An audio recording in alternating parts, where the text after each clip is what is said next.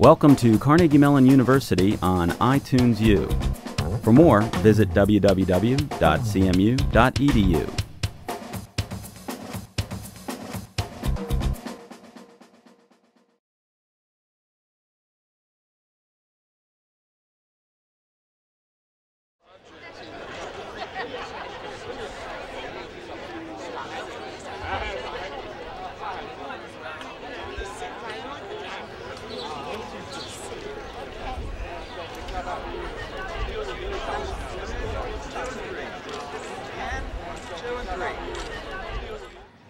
This is a proud occasion in Carnegie Mellon's history as we honor the memory of the university's first PhD graduate, Dr. Mao Yisheng.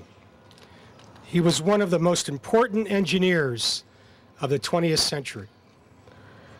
毛以生博士的塑像落成典礼仪式，今天在这里举行，是一个值得卡内基梅登大学骄傲的一刻，因为我们在这里一起来纪念这一位是在20世纪最有名的，也是最伟大的工程师之一。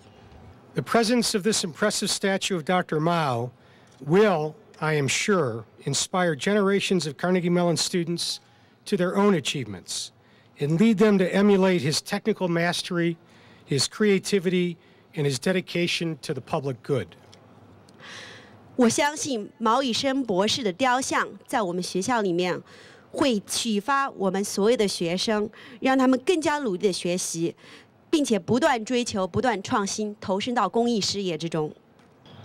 毛以生先生是中国杰出的桥梁工程的奠基人，著名的科学家、教育家和社会活动家。Dr. Mao Yisheng is China's pioneer in bridge construction. And very famous scientist, educator, and social activist. 上世纪30年代，他在波涛汹涌的钱塘江上建起了由中国人自己设计和施工的第一座公路、铁路两用桥梁。In 1930s, he designed and constructed the first dual-use bridge crossed over furious river, Qiantang River, and was the first ever bridge designed by Chinese themselves, and thereby started the Chinese modern bridge building.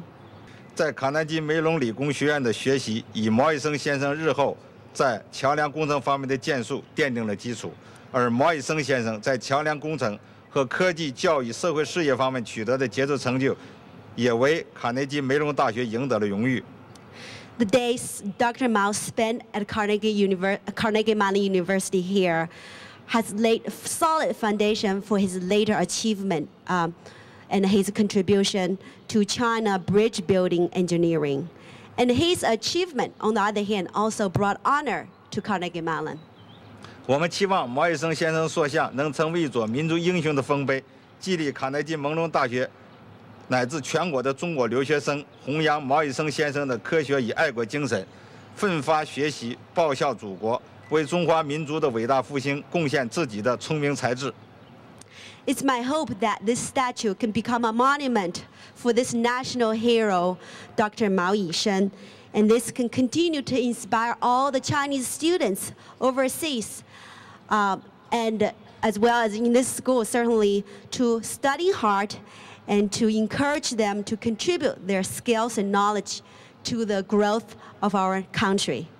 我们也希望毛以生先生塑像能成为跨越太平洋的桥梁，对增进中美两国人民之间的友谊沟通，促进中美两国之间的科技教育的交流与合作，产生积极的影响和作用。